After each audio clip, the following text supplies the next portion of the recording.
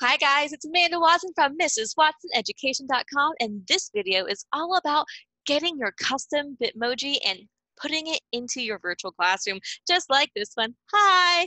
Okay, so if you have no idea how to make a Bitmoji classroom, what a Bitmoji virtual classroom is, I highly recommend you going back to my previous blog post where I have information and a tutorial video on how to set something like this up, or even better, because you guys can be way more creative than me, and so that you kind of know what we're doing as we go into this next video. Okay, so that would be recommended, but let's go ahead and get started with actual Bitmoji and what that means. So across the top, what I'd highly recommend you guys do is go to your app store, either Apple or Google Play, and install the Bitmoji app.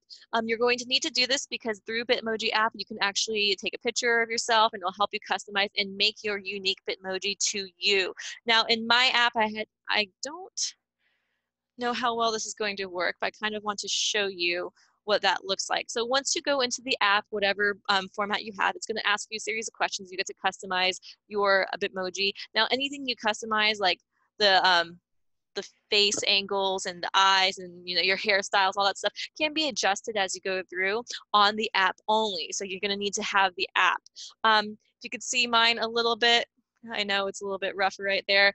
You have all these options. I've already customized it. If I could go to my avatar and customize the hair, the eyebrows, okay, my eye color, all sorts of things right there. Where you're going to spend most of your time after you do the initial customization is going to be with like the hats. So you could add a bunch of hats to your Bitmoji, glasses, and if there's a one with the hanger, so you're going to have different costumes, your wardrobe. Once you have a costume picked out, you'll save into that as a wardrobe to make that a little bit easier. And I like to change my hairstyles from my messy bun to my long hair down and the ponytail, depending on what I'm doing and how I feel like being in my virtual classroom. So that's all on the app. Now, after you do that, that's really fun, customizing your app and trying to get it to look just like you. I had to get some help from my husband, who was a little bit more, it was hard for me to customize my app to look like me without outsider help. So just a little tip right there. Now, the next thing you're going to want to do is go to Bitmoji. I have these links in my blog post, all of them for the different mobile apps, but also this one. You're going to want to get the Chrome extension. Okay, I already have this signed in, and this is going to save you so much time, because if you only use the app, you can find all sorts of Bitmoji poses. You could save them and you could upload them to your drive or your computer, send them different ways. But most of the time, I've noticed that they are saved with the white background included, which means you have to do a whole extra step of removing that background before you can put it into a classroom to move around like this. How fun is that? It can go anywhere, okay? So using the Chrome extension removes all those extra steps and makes it very easy. So I have that linked in my blog. You should probably do that. I'm going to show you what that looks like on my screen. So I have it pinned to my extension bar. I have so many things up there. And this is what that looks like. So in that, I can search for terms, and one that you'll use a lot is pose. And it has all the standing full body pose. Well, not all of them, but a lot of them. There's different categories like frequently used. They have the ones saying hi, the ones that are happy, celebration ones. So there's so many different Bitmojis you can use depending on your mood and what you're trying to portray in your Bitmoji virtual classroom, which is really cool. Now, putting it into your classroom is so simple. So right now I have this one saying hello, greeting my students. I like that one, but maybe it's a more serious day and I want them to really pay attention to the screen. So I use this one a lot. I like this one too. They have the beanbag ones. If you just hit, like, I think it's called sit. Oh yeah, so a lot of people use this one for when they have like a chair or a couch in their Bitmoji classroom. That one works well. If you use books, there's them sitting down with books. These two are highly used a lot as well. So there's a lot of search terms you'll get used to, but for now, I'm just going to show you this. So this one I've already used, so it says my top 8 favorites, or the last 8 used, I should say, not favorites. I'm going to just right click, copy the image, and then I'm going to right click and paste it into my slide presentation, and there it is. The background's removed. It is all I need. So I don't want 2 of me because that might be kind of scary. They can't deal with 2 of me, I don't think. It's too much. Anyways, what I did there is I went to format options for the picture, and I just flipped it around because I didn't want it on that side of the room because I designed my room to have a Bitmoji over here. And I could scale it down so it fits better. I can make it much larger depending on the scale I want. That's all up to you. I hate having the extra space around it. It really doesn't make a difference on anything.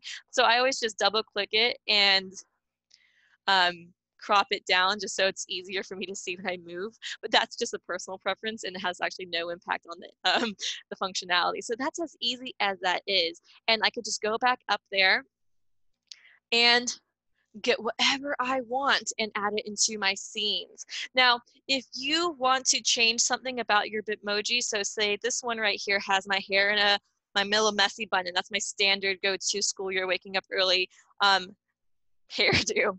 But maybe it's first day of school, so I'm going to be fancy and I'm going to have my hair, you know, blow dried and down. So what I'm going to do, and I'll show you how simple this is. I'm going to my app, I'm going to hairstyles, and I'm going to go ahead and just find the hairstyle. I switched it from the hair up to hair down.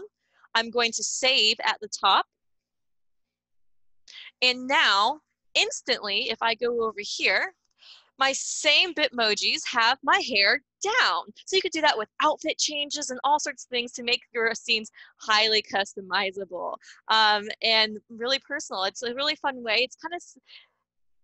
It's silly to think that it took us this long to make these classrooms because the idea is so great, you know, linking resources to places and having it all in one place for a student. And it's weird that to me that it took having these Bitmoji characters, which have, by the way, been around for a while. I think this is one of the benefits of coronavirus, spurring us to be creative in education. But you could see here, like just having the characters in your classroom brings it to another level and the students laugh. So you could change your Bitmoji character every day. There's some in like full, like winter outfits, you know, freezing off. So if it's like really cold outside, you could do so many things just to make it a little bit fun and your students be a little bit more engaged in their lessons with you. So you can see here, hair up, hair down. That was just a click of my phone. Unfortunately, you can't change the outfits as of right now using the Chrome extension, but it does make life a lot easier. Now, last thing before I go is I've noticed, and some other people have noticed, that some of the poses and things available on the phone app are not available in the Chrome extension. So in that case, if you find one that you can't live without, there's like one reclining on a beach chair with an umbrella that's only on the phone that you can't find over here yet. I don't know. I think they transition them slowly. I'm not sure. Anyways, you can still save it on your phones, import it to your Google Drive, and remove the background and do it that way. It's a little bit more time consuming, but worth it if you find like a Bitmoji pose that you cannot live without. There's so many, there's like a tardigrade one for science, and there's just some really cool things. So that's how you do Bitmoji to make your virtual classrooms into Bitmoji virtual classrooms, and so much fun. So thank you for watching. I hope you enjoyed this tutorial video, and remember, stay tuned. Sorry, I'm like synced down. Stay tuned to the next videos in the series, and you can always go back and watch the other videos if you need to learn how to make the classroom. And I thank you so much. Remember, www.mrswatsoneducation.com, and I'll see you then. Bye.